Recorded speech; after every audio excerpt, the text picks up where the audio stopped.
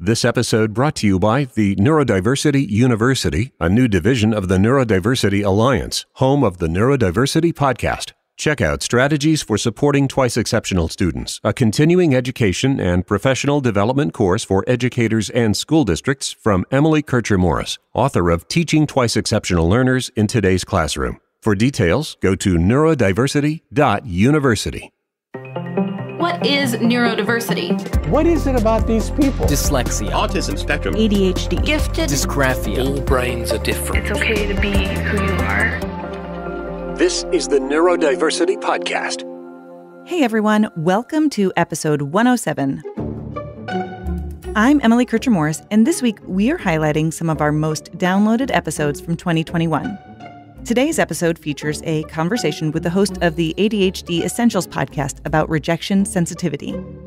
As we wrap up 2021, it is so exciting to see the neurodiversity movement continue to gain steam. One way that we are hoping to push forward this cause is with the creation of a new venture, the Neurodiversity University. This online hub will be a source for virtual courses for educators, mental health professionals, and, of course, parents. If you want to stay in the loop about all of these future offerings, hop on over to neurodiversity.university and sign up for our newsletter. That's neurodiversity.university, not .com, to get all the info. Let's get started. To help you understand rejection sensitivity in neurodivergent people, we brought in some reinforcements. My name is Brendan Mahan. I'm an ADHD coach, consultant, and speaker, and host of the ADHD Essentials podcast. Stay right there for a revisit of a fascinating conversation. Next. Hi, I'm Dave Morris, the executive producer of this podcast. Putting together something like this is a huge endeavor, from planning and booking guests to putting together the finished product to buying equipment, even traveling to get the stories we present. It's a lot of work. As twice exceptional parents of 3 2E kids, my wife Emily and I wanted to start this podcast so we could share our experiences and help others along the way. So my request is this. If you get some benefit from our podcast, would you consider becoming a Neurodiversity Podcast patron?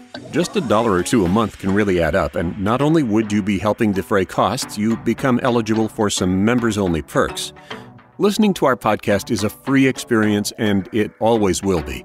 Chipping in will help us continue bringing compelling content to listeners around the world. Go to patreon.com/neurodiversity or go to neurodiversitypodcast.com and click support at the top of the page. And thanks.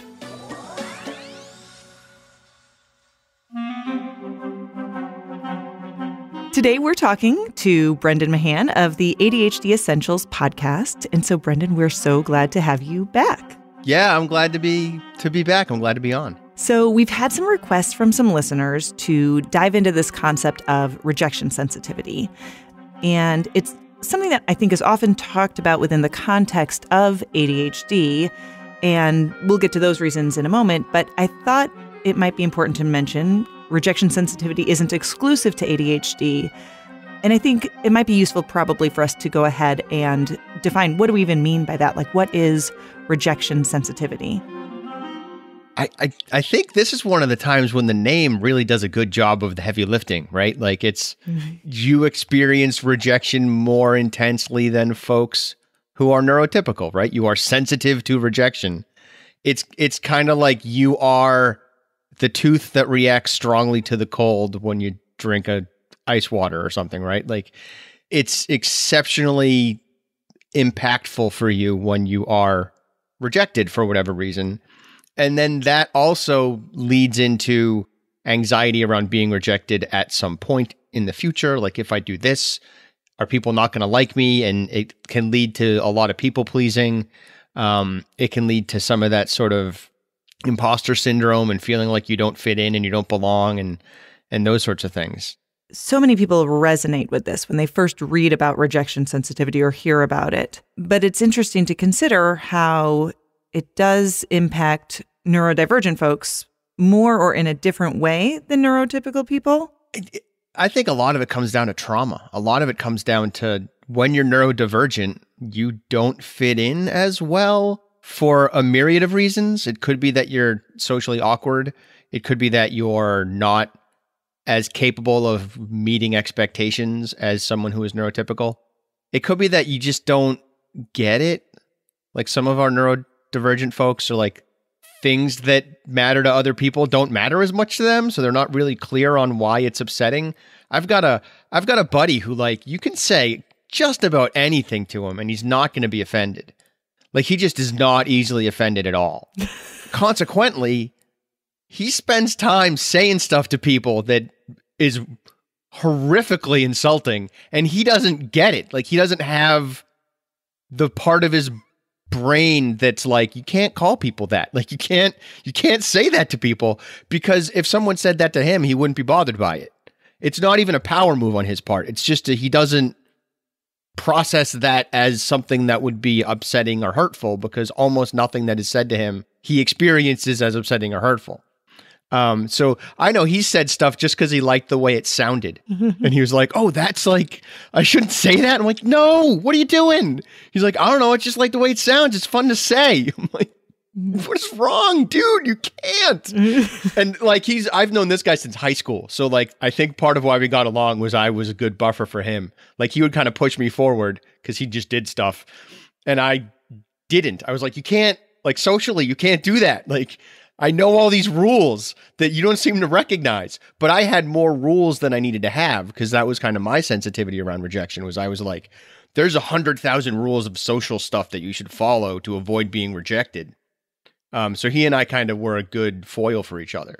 You were compensating with all of those rules that you had come up with. You had internalized those things and were protecting yourself. And that becomes tricky, right? Because when you're sensitive to rejection and you have developed more rules or observed more rules than are really there, right? Because I'm sure I observed something that happened in one instance and I extrapolated that to forever. Like, this is how it always has to go, even though it made sense in that instance, but it probably didn't make sense in other instances. And it becomes hard to navigate all of that. It becomes tricky to like, oh, well, there's 1,000 rules. And also, you assume that these rules are known by everybody. So then when other people aren't following those rules, it can be pretty upsetting. I know I struggled with that as a kid, kind of got over it. And now with COVID, I'm back in that mold a little bit, where I'm kind of like, I'm the guy who's like, why aren't you wearing masks? Why aren't you doing 6 feet of distancing? Like, we know the rules. These aren't even rules that I like think I figured out by way of observation when I was 12. This is like on the news, everyone said so kind of rules. Like, the doctors are telling us this. It's a kind of a combination of deeply offended and surprised when people aren't practicing those rules. Like, if I'm in the line at the grocery store and someone is right up my butt, I'm like, what are you doing, man? Like, back up 6 feet. But how do I express that in a way that isn't me turning into the jerk somehow? And that's that same rejection sensitivity stuff. I don't want to offend this person, even though I'm offended and maybe my health is at risk. I don't want to offend this person by telling them to back up, right? Right. So it's interesting the kind of positions it can put you in. You don't want to be the one who's getting rejected because you're breaking the rules, but also you don't want to be the one enforcing the rules because you may then be rejected. So it's this tightrope. Yeah. Rejection also, I feel like that's a big word, but I think what we're also really talking about when we talk about the sensitivity is that it can be something that is much more subtle, maybe even what some might consider just mild criticism.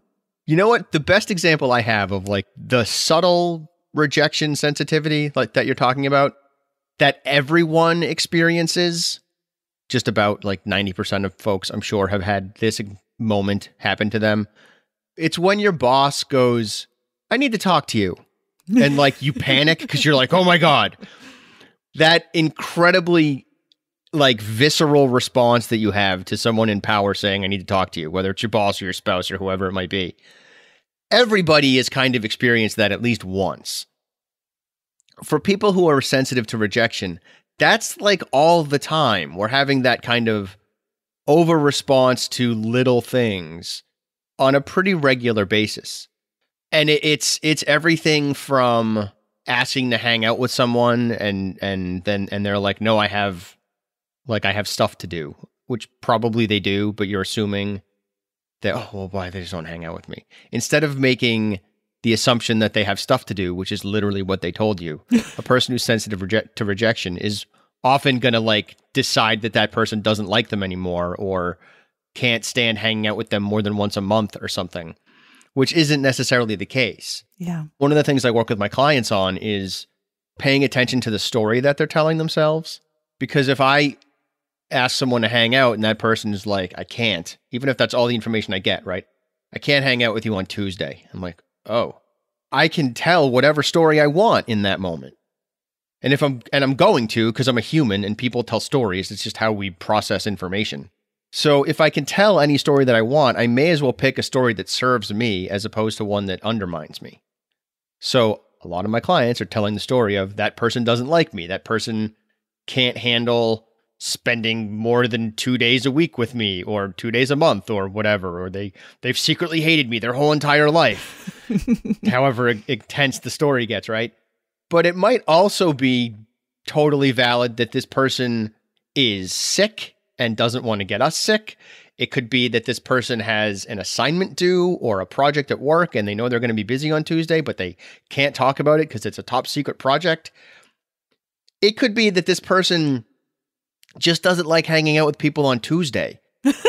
Maybe they don't want it to become a regular thing because they always accidentally say, see you next Tuesday, and they don't want to offend anyone because they have rejection sensitivity too. So they never hang out with people on Tuesday. Like that could be why. I don't know. But making up a ridiculous story like that is better for me because now I'm not assuming they don't like me. And it's just as right because I don't know what the truth is. It's interesting that there is so much that is connected with this social communication piece. If I've had experiences in the past where I have misinterpreted something and made myself even too intense, like, oh, well, they said they couldn't hang out with me this day, so I'm going to ask them the next day and the next day and the next day, when maybe I should have backed off, there can be kind of an overcompensation. I think it's interesting also, though, to consider how the social communication piece is so impacted by social media and texting, where you don't have a lot of those other clues, and then exponentially affected by where we are right now with the pandemic and how that has shifted our relationships. I have gotten better at communicating because of social media, specifically Facebook Messenger. Because I'll have friends talk to me about like some sensitive stuff, and I have to ask questions because there's no body language, there's nothing. It's just words. So I've gotten better at asking more pointed, more specific questions without coming across as judgmental or a jerk. And it's made me a better communicator overall because I'm very aware of the information that I'm not getting and don't have when it's a text-based one, whether that's Facebook Messenger or texting or even over email. Although email is not as the same kind of like rapid response thing that the other two have. And because I'm so aware of what information I don't have, I've gotten better at not assuming that I have information when I'm talking to people in person. Because a piece of avoiding rejection sensitivity is get the information, which can be hard because you're afraid of being rejected for asking too many questions, and that's valid. But also, if you're asking good questions, you probably don't need to worry about it. And the other situation is all of the stuff with COVID. That's having a huge impact on people's rejection sensitivity, right? Because just not seeing folks for a year, those relationships feel unstable and untenable, and you feel like you're being rejected by folks, even though you're not. Like, we're all in the same position. At least those of us who are sort of doing the social distancing and social isolation stuff, because I recognize not everyone is. But those of us who are, it can feel uncomfortable. It can be like, I haven't talked to this person in a year. What do I do with them? Like, that's a piece of it. And also, do they really like me? And am I like going to be okay in responding to them? How's that going to work? Even hearing like over social media, right? That two friends you haven't seen in a year have interacted in some way. Mm-hmm. And now I know I've had that moment where I'm like, well, how come I haven't interacted with those two friends? Do they like each other better than they like me? Which is silly. Like, that's not what happened. It's just everybody's in this weird situation that's unlike anything we've ever done before.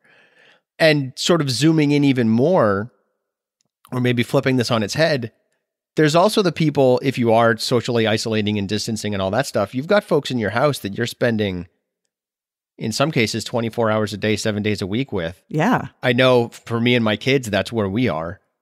And my boys are really sensitive to rejection from mom and dad. There's a lot of like, sorry.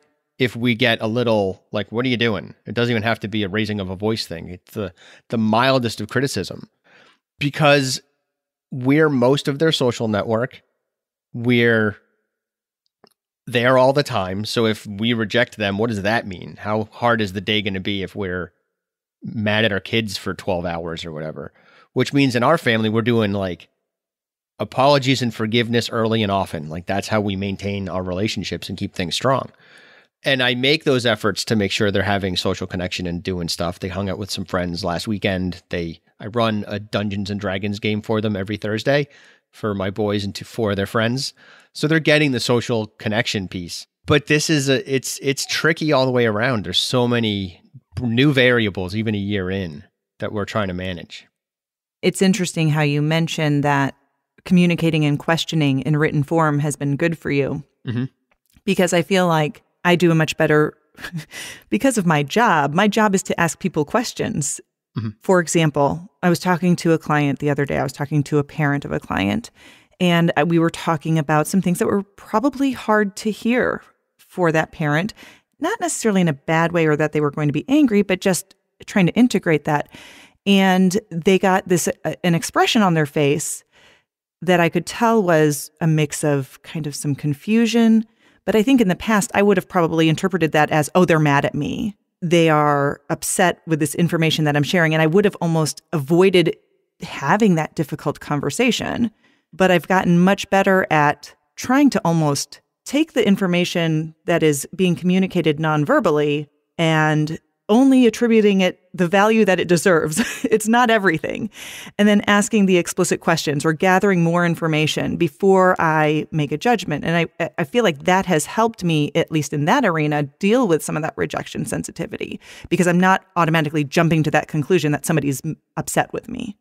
Yeah. And that's the story part, right? Like, what's the story you're telling yourself? Is the story you're telling yourself that this person doesn't like you and doesn't want to be talking to you? Or is the story that face is they're confused or that they're upset by the problem you're talking about, not upset by you? Mm-hmm. The less we take things personally, the easier it is to manage some of this rejection sensitivity. But that's hard, right? Because of the trauma that's inherent in neurodiversity. Like I was saying earlier, we just get rejected more because we fail at stuff more. And failing doesn't have to mean rejection, but we often interpret it that way because when you're young, criticism feels like failure. Criticism feels like rejection because you're young and you don't have enough experience yet to know that that's not the case. And you just carry that. Yeah. And you keep carrying it because you get rejected that much more you fail that much more. So you're experiencing it as rejection that much more, even though that's not really what's going on. And that leads to stronger responses, which leads to maybe actual rejection because you're behaving in a way that's not appropriate and people don't want to spend time with you because you're a gloomy Gus or always angry or whatever your particular response is. You know, when I look back on my childhood and being twice exceptional, and so I was, in the gifted program, but I was also ADHD, and I often question if I am on the autism spectrum because social cues a lot of times are kind of confusing for me. Mm-hmm. And when I look back at a childhood, I used to have these really big meltdowns. And when I look back, I still don't know that I know the answer to this, but what I do believe, though, is I think that those were probably more intense rejection sensitivity reactions to what was happening around me as opposed to an autistic meltdown. But it kind of gives an interesting lens to view my clients through as we're trying to sort through, like, what exactly is happening and how do we support these needs? It's neurodiversity, just layers upon layers of all of these different factors that we need to kind of sort through to support them. Yeah, and rejection sensitivity often has the word dysphoria thrown in on the end of it. Right. And there's folks trying to make it its own deal, which in my mind is both helpful and harmful, sort of. it's useful in as far as the concept of rejection sensitivity lets us get a new lens on some struggles, and that part's good. But I think when you try to make it its own thing, you can obfuscate what probably is really going on. Because when it comes to rejection sensitivity, my reading on it is that you're dealing with a kind of a cluster of different things that are all forming Voltron and causing us to have these really strong responses. Neurodivergent, however that is, my jam is ADHD, but that doesn't mean ADHD is the only one that's going to have this happen. But you're neurodivergent, you're struggling more often, you're failing more often, right? And that early on feels like rejection, because getting a C- or an F on a math test feels like your teacher doesn't like you. I was a teacher. I know kids take their grades personally, no matter how much it isn't personal. It's just, that's what you got. That's the level you performed at. I don't know what to tell you. Like, it's not that I don't like you. I'm a huge fan. You still failed the test. So some of it is that immaturity and misinterpretation of what happened, but also it's happening more often when we're neurodivergent, whether it's academically or socially or whatever. Then there's also potentially the difficulty in reading social cues. Mm-hmm. That is also going to make us feel disconnected from other people. And that's going to make us feel like we're being rejected. Whether we're being rejected or not, we just feel disconnected. We feel like we don't fit in. And layer into that emotional dysregulation challenges. Right. So if I feel like I don't fit in and I'm screwing up in whatever way I happen to be, when I make those mistakes, I'm going to spike higher. And probably, broadly speaking, my base anxiety level is at a higher tier than neurotypical folks, because I have more challenges and things are probably a little more chaotic in my house, all of which is upping my baseline anxiety. So I'm that much closer to an amygdala response anyway, and I have difficulty controlling my amygdala. So to me, that's what's going on. That's how I explain this stuff in order to understand what's going on with rejection sensitivity.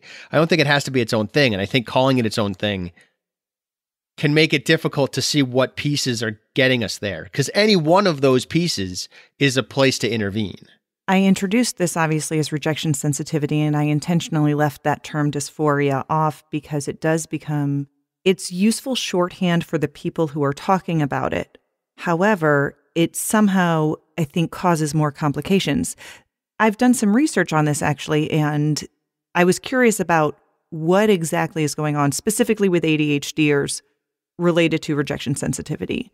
And part of what I found is, first of all, rejection sensitivity is not exclusive to ADHDers. However, there is some neurochemical stuff going on. For example, it's related to the dopamine transmitters, which are the same things that are responsible for motivation and feelings of accomplishment. And dopamine is the chemical that is targeted by some stimulant medications to treat ADHD. So there is a chemical component to why ADHDers might have a heightened sensitivity to that perceived rejection. But that doesn't mean that it's exclusive there. And sometimes I feel like in an effort to be neurodiversity affirming, people find labels for things in order to help people understand. But then I find that sometimes that also comes across as gatekeeping for who is entitled to such and such label or not. And that, I don't know, I'm not a big fan of gatekeeping. Right. I was like that. I went through that phase, but I kind of have come out of it. I'm like, everyone just come under the tent. As long as you're being nice, come hang out. Just like I was just talking about my experience reflecting on my childhood and trying to figure out what was the right label for me back then. And I still don't know. I will probably never know because I've developed coping skills. I have other things going on. How many people don't have access to diagnosis, but know that they need accommodations, they need support? To me, the advantage of a diagnosis is that it eliminates stuff, and it kind of gives you a manual. It gives a roadmap. Yeah, and if you know you have ADHD, there's kind of a roadmap in as far as there's a roadmap for anything. But related to that, there's also like the way I phrase it is you're defining your sandbox, right? Like if I get an ADHD diagnosis or an autism diagnosis or a bipolar diagnosis or whatever, I know what probably will work within some margin of error, but I also get to find out what's not going to work. And finding out what definitely is not going to work is incredibly empowering, provided you can accept that that stuff's not going to work, and the people in your life that you have to talk to and work with and deal with can also accept that that stuff is not going to work. Right. So when I realize that I have ADHD and that means that I need to be able to see stuff if I want to do anything with it, it was like a light bulb moment for me. I was like, oh, that's why I don't use filing cabinets. Because they close and I don't see what's inside of them anymore. Right. And there's something about them closing too where I don't feel like I should open it. Like, I'm not really sure what that's about, but that's in there too. But I put stuff on top of the filing cabinet instead, which is not how you're supposed to use them, but how I use them. That's right. I'm a piler too. Yeah. And I was like, oh, but if I get milk crates that I can hang files in, they don't close. So I can still see. And as long as I vary the colors of my files, like the hanging file part, I'm pretty good at getting in there and taking stuff out and all that sort of stuff. And as soon as I figured this out, paper kind of became obsolete thanks to like Dropbox and, and Evernote and all that stuff. But it was still a useful moment for me to go, all right, what works and what doesn't work? And the same is true with rejection and sensitivity to rejection. If I know that there's a certain way that I can interact with people that's going to make it a little more gentle for me, I can tell my spouse, my kid, my friend, like, hey, when you talk to me like this, it kills me. But when you use this phrase instead, I'm able to navigate the same criticism, just change your words. That pill is going to go down more smoothly for me. So do you mind? And being able to have that kind of a conversation with folks that we trust is pretty powerful. Yeah. That leads right into what my next question is, which is specifically, how can people help the people in their lives, whether it's their children or their partners or their friends or their students? How do we help them overcome those feelings of overwhelm and rejection? Can I give a weird one first? Yeah. Is that okay? Of course. Guy Winch wrote a book called Emotional First Aid that talks about how we should learn to like manage emotions in the moment in the same way that we know how to deal with a cut or a twisted ankle or something. And one of the things he talks about in the book is that rejection lights up the same region of the brains that physical pain lights up, and Tylenol and ibuprofen and Advil and stuff help because they dampen that neurological response. Wow. So in the book, he's like, yeah, so if you're going on a job interview, like have an ibuprofen and you'll probably do better because you won't be as anxious about being rejected. So I'm not saying like, just take ibuprofen and you won't have rejection sensitivity ever again. Like, that's not what I'm saying. I don't want that to be the takeaway, but it's an interesting piece, right? So if you're going on a job interview, maybe you take 2 ibuprofen before you go on the job interview. Or if you're going on a first date or something like that, where it's heightened, because taking it all the time is a terrible plan, but like once every 6 months or something is not a big deal. So that part is fun, just as like a cool factoid. And I don't remember the study that he cited, but it was cited in a study and all that kind of fun stuff.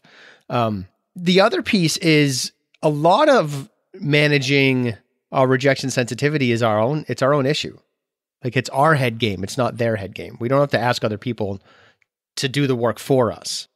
When we know that we are sensitive to rejection, we can try to talk our way through it, right? Like I said earlier, change the story that you're telling. Intentionally redirect your brain when it starts freaking out and deciding that none of your friends like you because this is the third person you asked to hang out this weekend and no one's around. It doesn't mean they're all hanging out behind your back. It means that they've got stuff going on.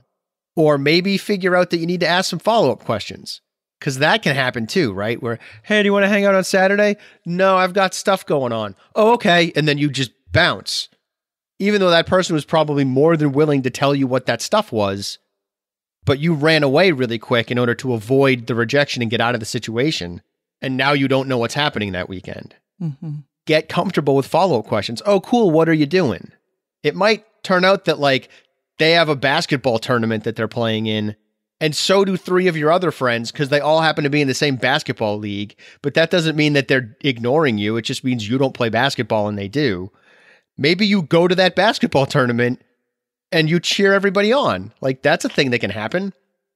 So follow-up questions give us more information and allow us to use more of our problem-solving skills and more of our social skills. Sometimes that's anxiety-inducing for us. Sometimes we're like, but what if I do that wrong? What if I screw it up? I recognize that that's there, but you're not going to get better at this stuff if you don't practice it. That's the same way you get better at basketball is the way you get better at social interactions, problem solving, all that sort of stuff. So some of it is recognizing it's your own head that you have to navigate first, asking some follow-up questions, paying attention to the story that you're telling yourself. And some of it is find out what your unwritten rules are. Because you probably have some and you just need to like challenge them sometimes and don't allow for the rejection in advance. Like, I know I've done that. My wife, this is a good one. This is a good, like, Brendan is a weirdo story. When my wife and I first started dating, we had this conversation about how when she was in college, she wouldn't do her boyfriend's laundry because it was like his laundry. And they had some interaction where he thought she was going to do his laundry because they lived in the same apartment with a few other roommates. And she was like, no. And so Brendan was like, cool, I will never ask you to do my laundry, ever. And like, there have been times when I was sick, like a mess, couldn't get out of bed, and was getting out of bed because I needed to do my laundry. I remember this very vividly. And my wife was like, what are you doing? And I was like, I got to do my laundry. And she was like, you're a mess. Why do you have to do your laundry? And I was like, I don't have any underwear or whatever. And she was like, I can do your laundry for you. And I was like, but you said that you would never do my laundry. And she was like, what are you talking about? And now I have to be like, well, like 14 years ago when we were dating. You mentioned this one thing. Once. Yeah. On one occasion. But that's totally me trying to people please, trying to find out what the rules are, trying to avoid rejection. Like, all of that stuff is in that story. And people who are sensitive to rejection are doing that kind of stuff. Because if you can figure out what the rules are, you can avoid rejection later. So rather than take the risk of saying, hey, honey, I'm wicked sick and really can't stay out of bed for more than 4 seconds. Do you mind doing my laundry? If she had said no to that, that would have been crushing to me. But I'm not giving her any credit, right? Like, I'm not giving my wife the credit of being a caring human being who is going to be more than willing to do my laundry, which of course she is. I wouldn't have married her if she wasn't. But that part of me that's sensitive and vulnerable around rejection avoided that by trying to do my laundry on my own until my wife pointed out that I was an idiot. Well, as we wrap up, I don't know, maybe that's the best note to leave on. No, as we wrap up, you have 2 sons, right? Are they twins? Do I recall that correctly? Identical twins. Yeah, they're 12 years old. So if you were talking to one of your sons and they were dealing with some rejection sensitivity, as their dad, what would you say to them? I might push them to get more rejections, to just go, not to their friends necessarily, but go to random places and make ridiculous requests to get rejected. Because the more you get rejected, the easier it becomes. Like, there's a little bit of exposure therapy there. So I might do that. I would certainly ask more questions about why they're feeling rejected to try to find out what's reality and what's perception. I would talk to them about the story that they're telling themselves and try to alter that story. And I would certainly play with the story and get ridiculous with the other side of it, right? I would make a joke about how your friend probably just doesn't like to hang out with people on Tuesdays. Not that my 12-year-olds would get that joke, but I would do like ridiculous stuff to try to ease that tension, right? And try to ease the difficulty that they're having. And I would also look at the relationship that they're concerned about the rejection inside of, right? That friendship. And I would challenge their perspective. I would point out like, but this is how your relationship with that kid goes, as far as I know. This is all the stuff I'm seeing that seems pretty good and healthy about it. Yeah. And on the other side, if it's valid, if I'm like, yeah, that kid probably doesn't want to hang out with you, I'm going to do that too, right? I'm going to say like, And typically they don't really want to hang out with that kid either. And that's important too, because sometimes we get really sensitive about being rejected by people that we don't even want to hang out with or spend time with. So that matters in there as well, right? Like they might reject me because I have ADHD or I'm neurodivergent, so that person might not hire me to do the job. Well, do you want to work with that person anyway if they're going to not hire you? Probably not. So that's in there too, when we're feeling rejected, but it's kind of good because it's not a good match. That matters as well. Brendan, thank you so much for your time today. Yeah, thank you, Emily. The reactions to rejection can be debilitating for kids and adults who struggle with emotional regulation. Telling someone to toughen up or don't let it bother you isn't as easy when your brain interprets rejection as intensely and realistically as physical pain. Rejection sensitivity can lead to imposter syndrome or avoidance of situations one perceives as risky. It undermines self-efficacy, and ultimately, it can lead a person to underperform or feel socially isolated. Toxic positivity isn't the solution. It rarely is. But having somebody acknowledge the emotions as valid and real is powerful. Asking for clarification about a person's intent when we get that punched-in-the-gut feeling of being rejected can provide some quick relief when we discover that their true intent was innocuous. Taking control of our own narrative or choosing what story to tell ourselves about a situation can also help us get through those intense emotions. I'm Emily Kircher-Morris. I'll see you next time on the Neurodiversity Podcast.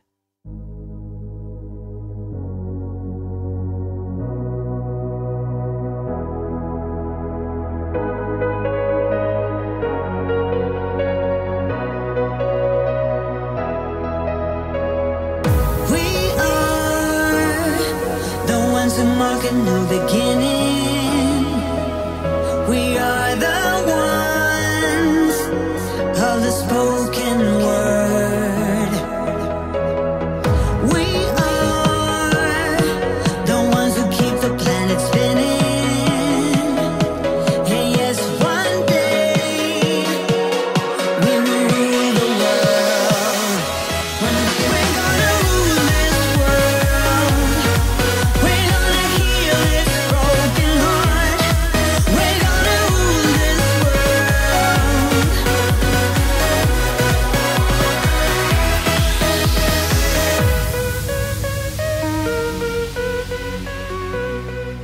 As 2021 comes to an end, we'd like to thank you for making it a year of incredible growth for us. Please continue to tell others. Thanks to the musicians who contribute to our podcast, without whom we'd just be a voice. As we move into 2022, we do so with optimism that it will be a better year for all of us. We could certainly use the change. The host of our podcast is Emily Kircher-Morris. The post-production editor and executive producer is me, Dave Morris. And for all of us here, thanks and Happy New Year. One day we're gonna rule this world. We're gonna heal this broken heart. We're gonna rule this world. We're gonna make a brand new start.